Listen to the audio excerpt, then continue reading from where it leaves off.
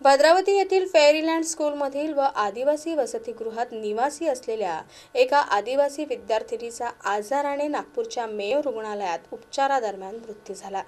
तिचा मृत्यू वसतिगृहाचे अधीक्षक व शाळेचे संचालक यांच्या निष्काळजीपणाने झालाय। त्यामुळे त्यांच्यावर मनुष्यवधाचा गुन्हा दाखल करून अटक करा या मागणीसाठी विद्यार्थिनींचे पालक व आदिवासी संघटनेचे नेते रमेश मेश्राम यांच्या नेतृत्वात शाळेच्या प्रवेशद्वारासमोर विद्यार्थिनीचा मृतदेह ठेवून निदर्शने करण्यात आली। या घटनेने या ठिकाणी तणावाचे वातावरण निर्माण झाले। तब्बल 6 तासानंतर पोलिसांच्या मध्यस्थीने व चौकशी करून दोषींवर कारवाई करण्याचे आश्वासन दिल्यानंतर जमाव शांत झाला। त्यानंतर मृतदेह उत्तरीय तपासणीकरिता पाठवण्यात आला।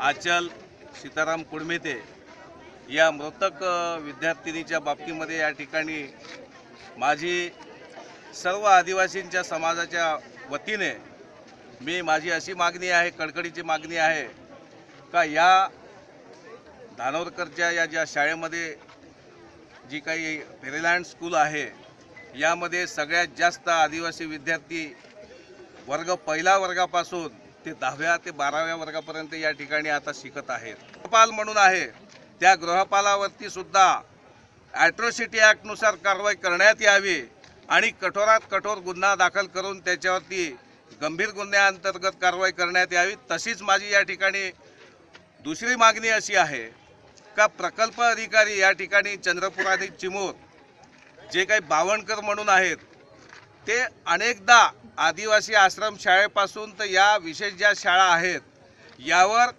दुर्लक्ष असल्यामुळे असे प्रकार घडत आहेत। त्यांच्यावर देखील मला या ठिकाणी मागणी करायची आहे का त्यांच्यावर देखील ॲट्रॉसिटी ॲक्टनुसार कारवाई करण्यात यावी।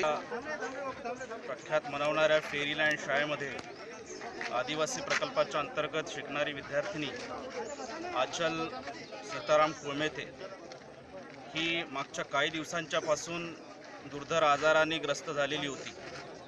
ती दुर्धर आजाराने ग्रस्त असताना सुद्धा इथल्या स्थानिक शालेय प्रशासनानं, इथल्या संस्थेच्या सगळ्या संचालकांनी आणि त्या प्रकल्पाचे जे प्रमुख होते राजू पांडे यांनी तिची कोणतीही काळजी घेतली नाही, तिच्यावर यथायोग्य उपचार केले नाही, तिच्या आजारपणाची माहिती तिच्या घरच्या मंडळींना दिली नाही।